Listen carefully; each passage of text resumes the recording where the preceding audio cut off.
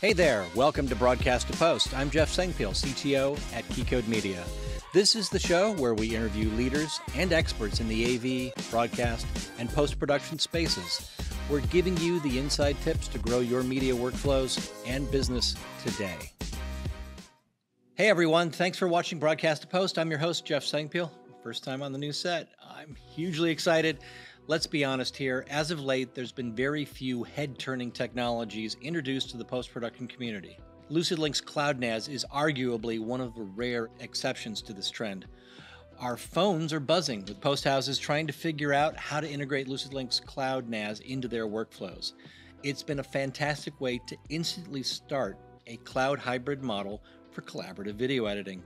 Within minutes, editors can be working on a cloud-based file space, sharing files and projects, practically using any editing software application over their home internet connection. Hey, we've got other episodes that help explain LucidLink in much more detail, and we'll include the links in this episode's description. Take a look below. So today we're going to dive into the next part of what LucidLink customers always ask.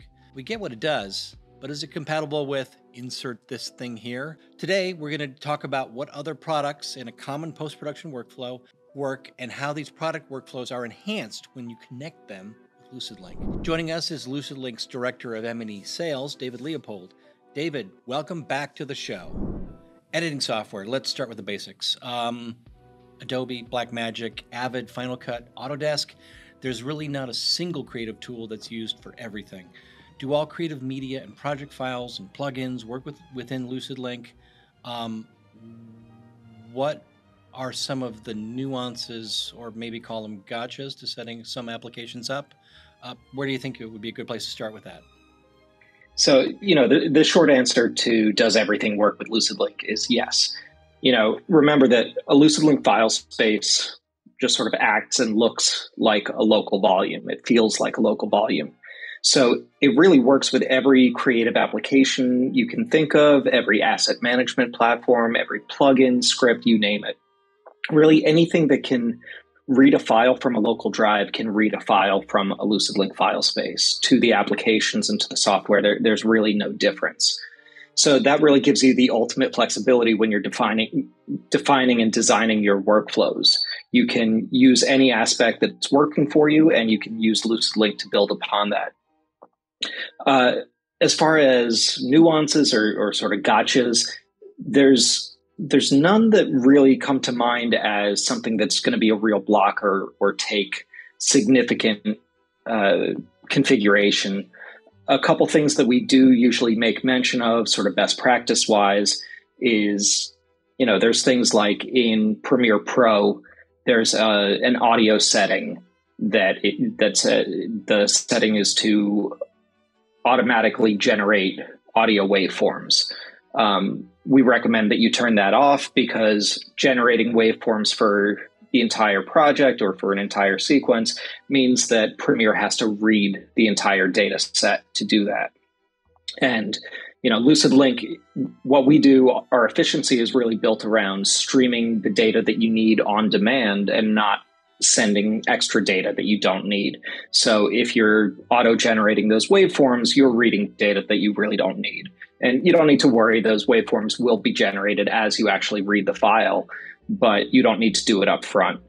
The other one that we usually make mention of is that if you are working in Avid, let's say Media Composer, Avid environments, if you're looking to make use of bin locking, sort of simulated Nexus workflow, you will need an additional third-party application that can simulate that bin locking. So that could be Mimic from Hedge or Osiris from Projective.io.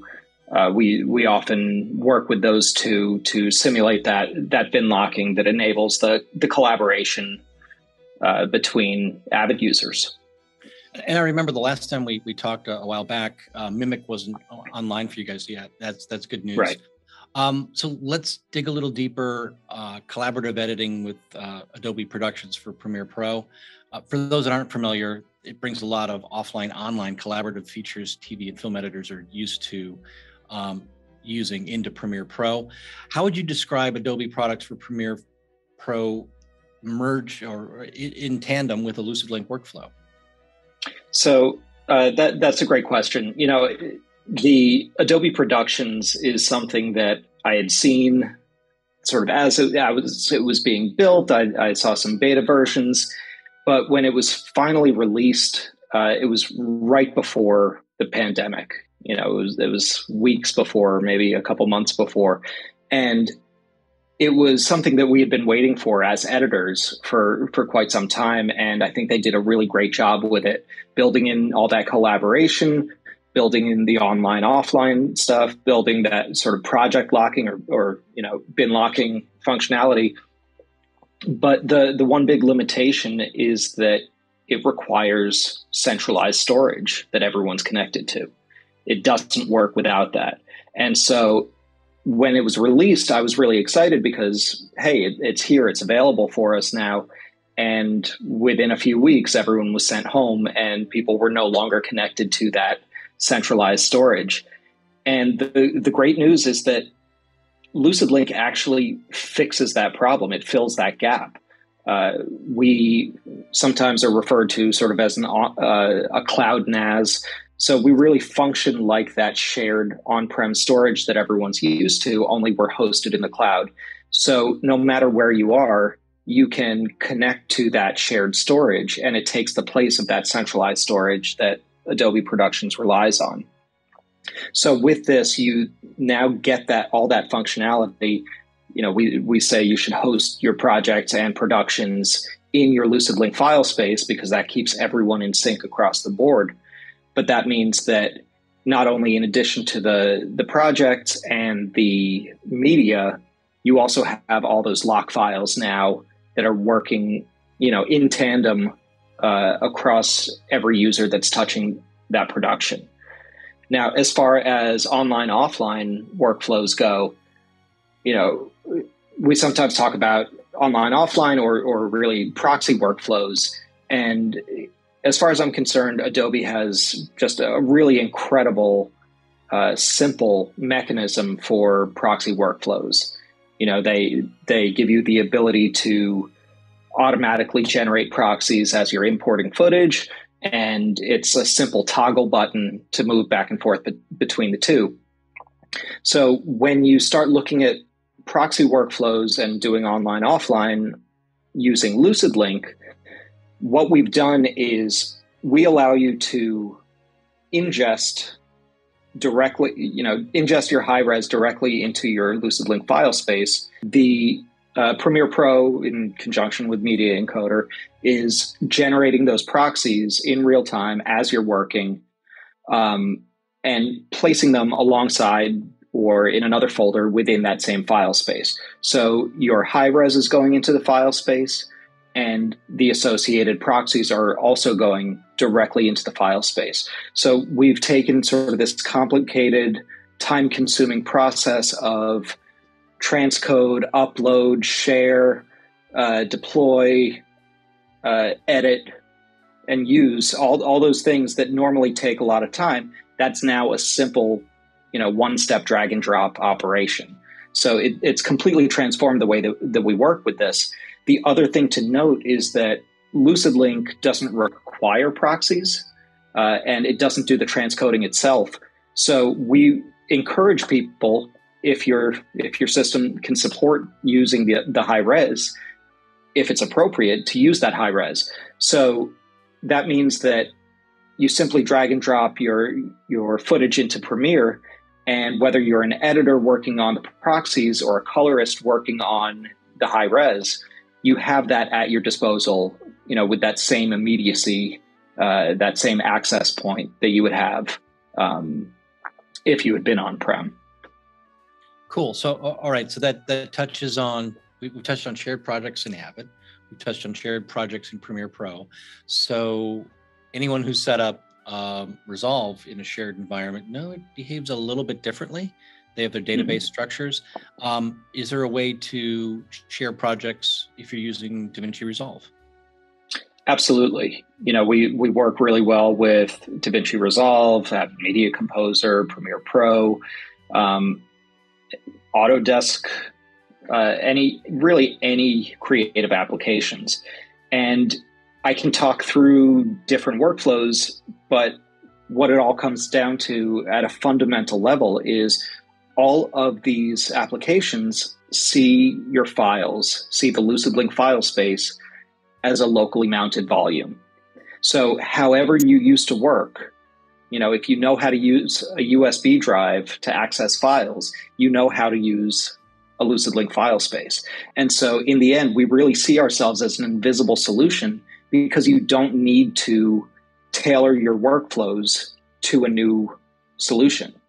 You just work the way that you're used to working. So in the case of DaVinci Resolve, in the case of Avid Media Composer, all the file structures and hierarchies that you'd find in the file system are just automatically generated the exact same way that you would work as if everything were local to you.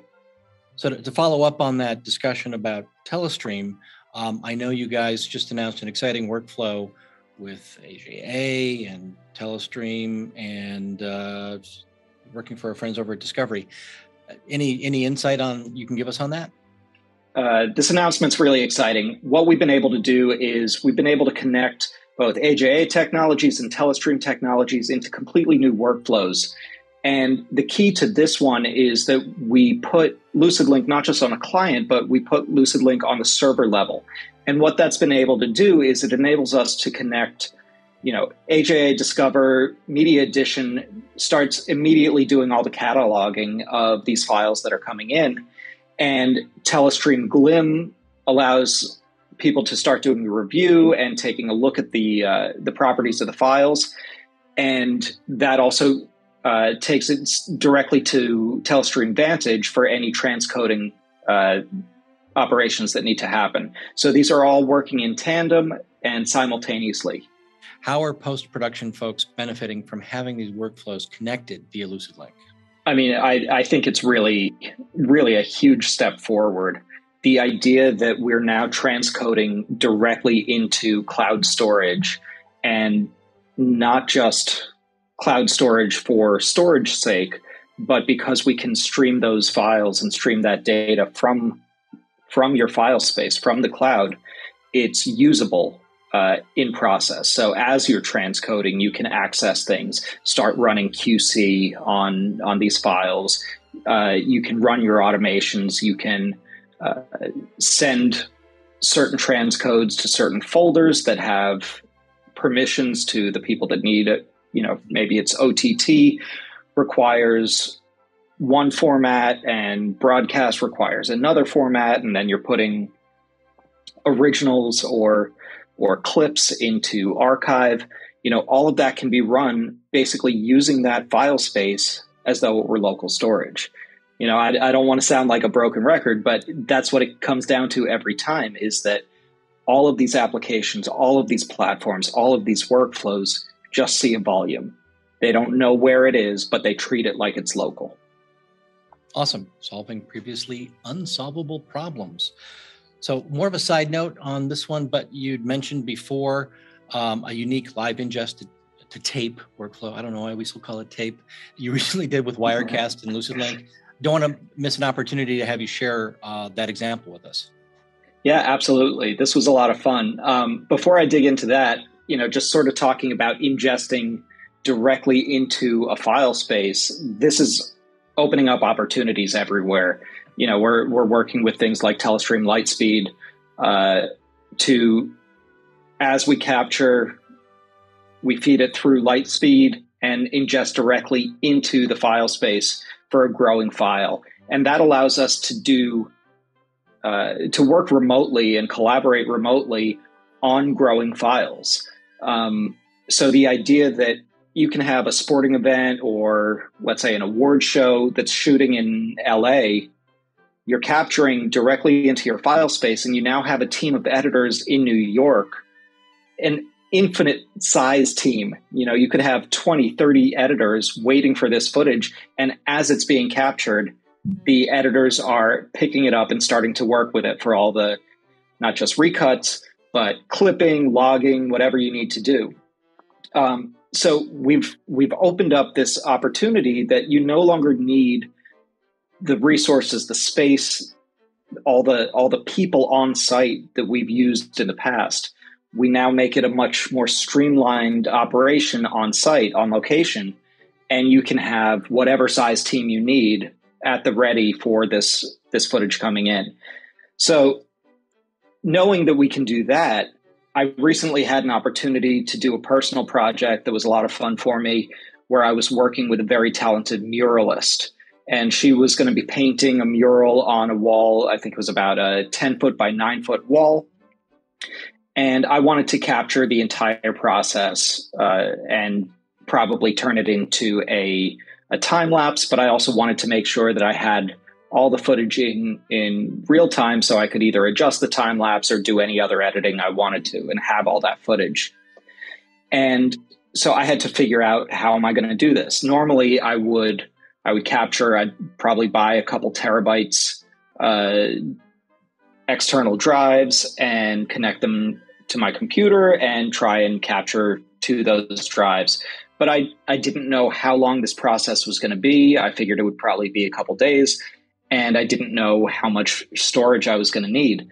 So obviously, I work for LucidLink. I'm always thinking about LucidLink, and I thought this would be a perfect time for me to test something out.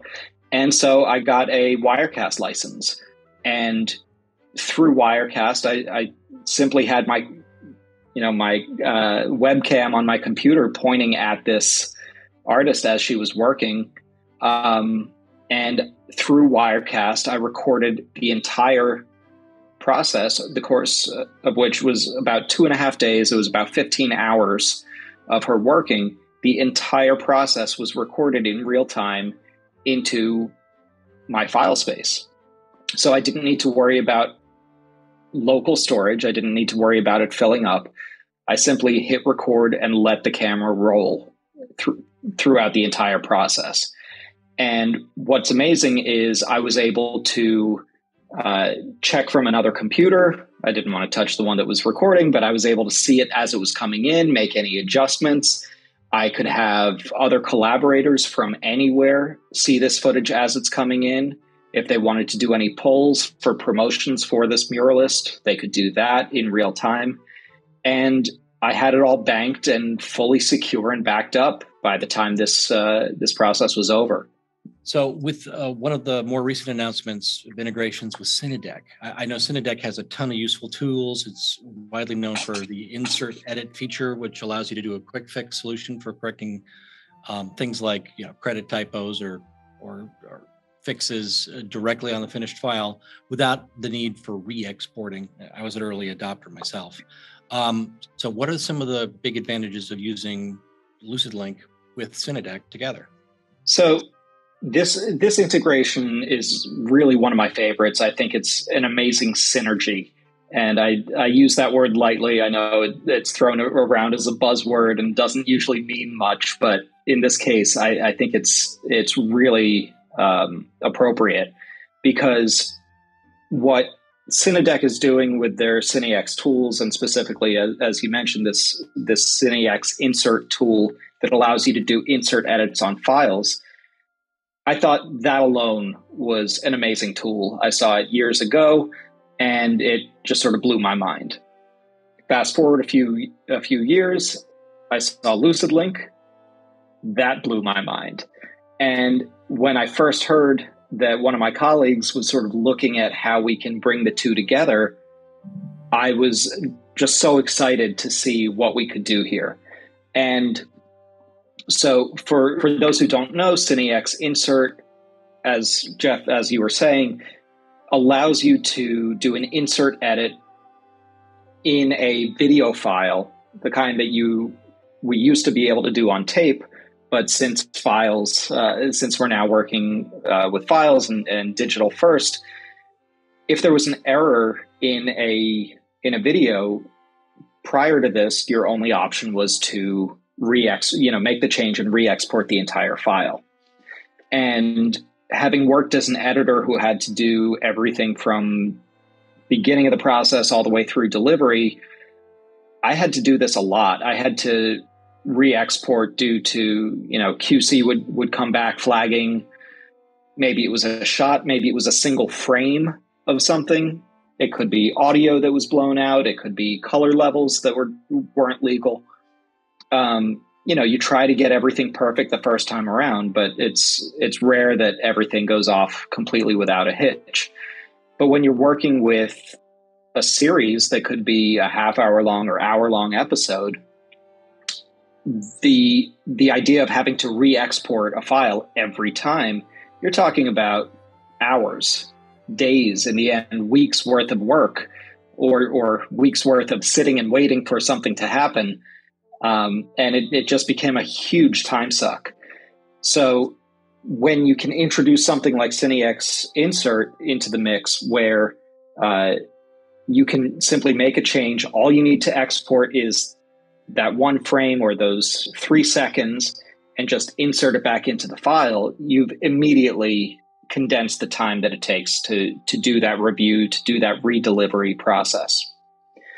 So then we started looking at, how does this work with LucidLink? If your file is in LucidLink and that's the one that you're inserting your correction into, it's really incredible to watch. It's one of those moments where it feels like a magic trick. You don't want to blink, because you can play a section of a video file, you do your insert edit, you move the playhead back to where you started and play it again, and you see that change already affected. So the changes, the inserts happen instantly. It could be a few seconds, but for all intents and purposes, it is instant. And so the idea that you now no longer have to redeliver either, that file is sitting in the same location for anyone who was going to pick it up, has just completely changed how we do things. And the other thing is, if it's sitting in a watch folder, it just got a new time and date stamp, and the watch folder is going to pick it up and they toss it into a Telestream workflow for creating all those other deliverables. So you've done the fix and it's already out the door. That's the power of the whole integration setup. That's right. It comes down to the fact that there's no more re-export and there's no more redelivery. So all the time from those two processes now come back to you for whatever you need to use that time for. Post-production at the speed of thought. That's right. I'm going to have to trademark that.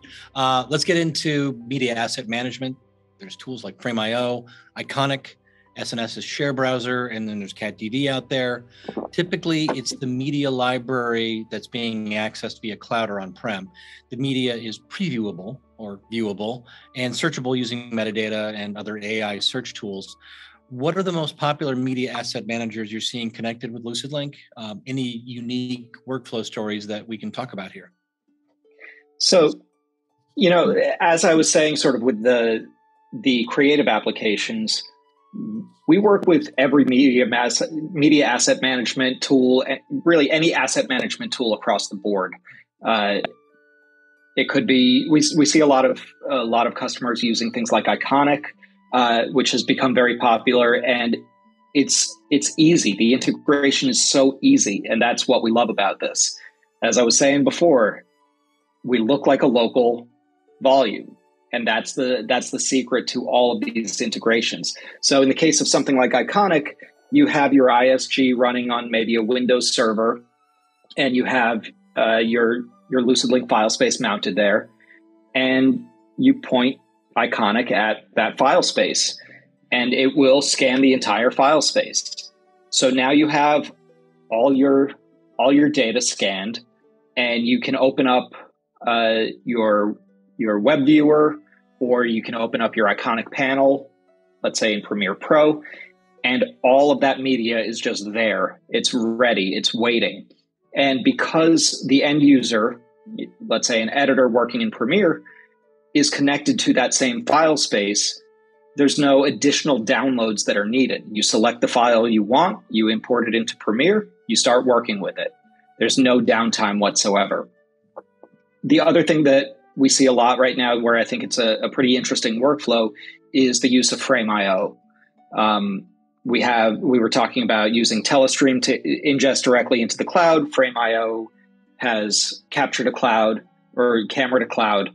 And we see a really great workflow with that, where you capture directly from your camera through directly into Frame.io in the cloud. And you then download not to an individual's workstation, but you download that media into your LucidLink file space. And once again, you now have all of that media completely, immediately available to anyone who's connected to that same file space. And you still maintain all the functionality of Frame.io for any asset management, organization, logging, or review and approve that Frame.io does so well. Cool. So I got a two-part question for you. First of all, let's start with on-prem storage, and we're going to end with bread and butter cloud NAS. In regards to on-prem, Avid Nexus, there's SNS Evo, Facilis's Hub, Quantum, to name a few providers. Is there an easy button or best practices to configuring hybrid workflows that move media between the local storage and LucidLink? We've got some experience here at KeyCode, so please share your thoughts on it, and we can also talk about what KeyCode has experienced. At its core, you're still moving the data, you're still migrating, copying, and there's some third-party applications and platforms that can really help with that. We tend to lean heavily on some data mover partners, such as Storage DNA, to just get all those files and all that data to either from on-prem up to the cloud, or if you're working in a multi-cloud environment, moving it to all the right places. But, in the end, you are still copying and moving the data on some level. All right. So as far as things we've experienced, we've definitely used the Slingshot tools inside of SNS Evo to directly push things to various cloud locations. That can include LucidLink. The other thing we've also seen is folks who are pushing to an S3 bucket that's just sitting there as a repository where data is waiting to go somewhere else. And then when it's ready for editorial, because some shows don't have all the media today, we don't necessarily need to have that living in our Lucid instance. We can just park that in an S3 bucket. But then when we're ready to start working on that project, we can use something like SDNA's Fabric running in the cloud to grab it from the S3 bucket and then put it into LucidLink. So it begins doing that work. And then when the project's complete, it can actually handle the removal of the data from within the Lucid instance, trying to keep costs down there. One of the other things we've seen a definite use for on-prem storage is there's still a lot of LTO tape out there. So if people are doing the initial ingests on-prem to also facilitate their archive workflows and then push up to a Lucid or a cloud instance to park the media or begin work in editorial, that's been a very good use case for having the on-prem and hybrid cloud NAS with Lucid. All right, question B. If you're transitioning to cloud storage, LucidLink by default is using IBM Cloud, but there are options for AWS, Wasabi, and others. Are you seeing any nuance or benefits of connectivity between LucidLink and insert your cloud tier provider? Let's get into it. And please, let's talk about usage for editorial versus usage for archive. Sure. So what's really great is that LucidLink is fairly cloud agnostic. We work with any S3 compliant storage as well as Azure Blob. So that's all of your hyperscalers plus any other providers that you may be using. So we do bundle with IBM. IBM Cloud is used for what we call our advanced offering. And there's a few benefits to using IBM. They're really robust and incredible as far as supporting you as a hyperscale solution. But we look at two different things, two different components really come into play. The first is that just on a setup level, because we bundle with IBM, we allow you to do turnkey file space creation. So if you want to set up a new file space, you don't need a lot of involvement from IT. You simply select IBM, you select the data center location that you want to use, and LucidLink does the rest on the back end. So that means that you're not worrying about setting it up. You're not managing that file space, or I'm sorry, you're not managing that storage yourself. You're not dealing with additional billing from another person or company. So we just sort of simplify that whole process. It all comes through LucidLink. The other big thing that we've been getting an incredible response from customers on since we offered this publicly starting in the spring of this year is that with IBM Cloud on this advanced offering, we offer it with no egress costs. So egress is that evil 4-letter word that either you live blissfully ignorant and you don't know anything about egress, you don't think about it, or egress is the bane of your existence, where you're always worrying about what are those costs going to be. How many editors do I have? How much footage are they pulling? And we're being charged every single time for it. So you never know what those costs are going to be, and it's completely unpredictable. So at that point, you're just waiting for the bill, and it's impossible to budget for. So with this IBM offering, we're offering it with no egress costs. That makes it one predictable cost of you're paying for your file space at a certain capacity, and you don't need to worry about how many users you have or how much they're egressing. And predictability, that's a huge piece there. People need to present budgets regardless of how they're consuming dollars, and being able to talk to the financial people and say, this is what I'm going to spend, and I'm going to spend that, you're good. The thing also is, if the S3 bucket isn't on your credit card, if it's on your credit card, you're going to find out about your egress charges pretty quickly. If it's on someone else's credit card in your company, someone will be coming to find you soon and ask you questions about why this usage spiked. And exactly. You want to make sure you're all ready for that. And the thing is, if you're using the IBM Cloud, it's extremely easy. And if you're calling Keycode up to provision this for you, it's even easier. We'll get you set up on the whole thing, send you your credentials, and off you go. You don't even have to do anything other than reach out to us, and we can get you up and running on the trial, which will then convert into a paid instance if it all works out for you. We're pretty sure it will. That's right. And I think that's a great point about whether or not egress is on your card or your budget. One of the things that I've seen is that, especially in these large enterprises where you may have multiple brands or divisions all working side by side, we often see one or two brands start with LucidLink and word sort of spreads around the company. But what this does by eliminating egress from the conversation is it makes it easier to onboard and sort of share this as a resource.